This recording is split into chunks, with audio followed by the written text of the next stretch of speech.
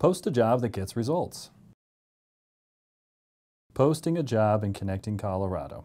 To encourage the best qualified candidates to apply, make sure you provide as much information as you can when posting a job. Step 1. Job title. For the job title, list the occupation of the position. For example, administrative assistant, software engineer, or truck driver.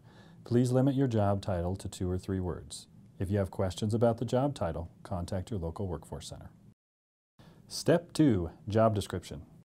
This is your opportunity to provide as much detailed information as possible and clarify any minimum qualifications or expectations about the job in order to motivate the most qualified candidates to apply.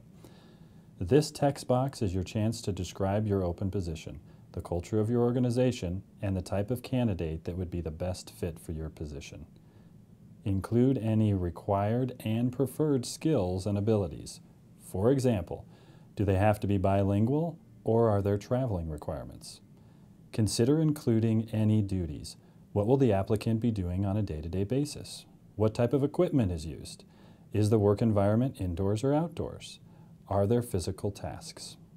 For benefits, go beyond describing health, dental, vision, vacation, and retirement, and include if there is a flexible schedule or any other attractive benefits you may offer. Be exciting.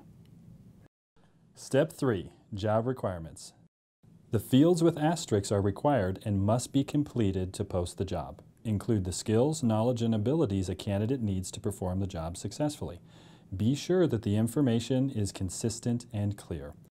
For example, if you list the job requires 40 hours, then this should match any details you list in the job description box as well.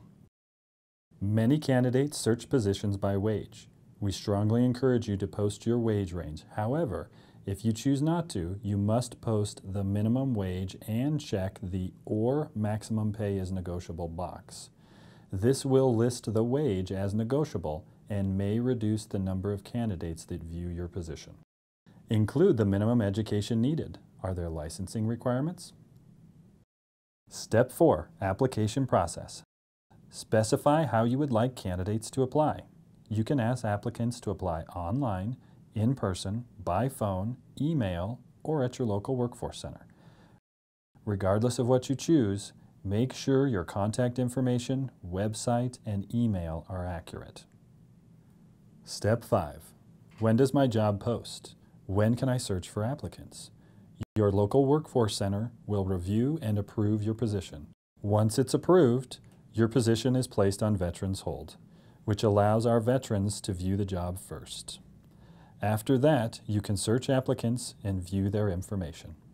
If you have any questions about posting a job or screening applicants, your local workforce center can help.